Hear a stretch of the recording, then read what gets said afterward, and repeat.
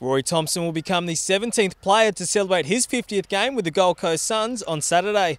The fullback made his debut in 2011, suffering his share of setbacks along the way. Thompson will reach the mark against Carlton at Etihad Stadium and says he's looking forward to notching up his first career milestone with the Gold Coast Suns. I think I made my debut around 16 and played the last 8 or so games. Had a bit of surgery at the end of that season, so missed the start of the next season.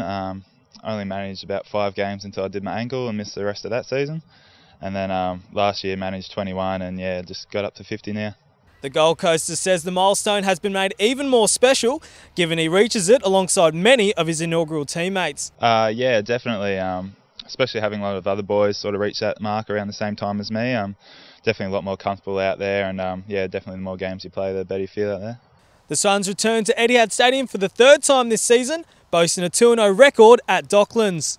Thompson insists the players will be out to back up their impressive win over St Kilda when the side meets the Navy Blues in the round 20 encounter. Yeah, every game for the rest of the season is going to be crucial for us, and same as this week, we just got to back up again and yeah, put in a good 4-quarter effort. We had a couple of average weeks for us, and we managed to put in a better performance against St Kilda, and now we just got to back it up for the rest of the season. As always, keep clicking back to goldcoastfc.com.au for all the latest news around the club.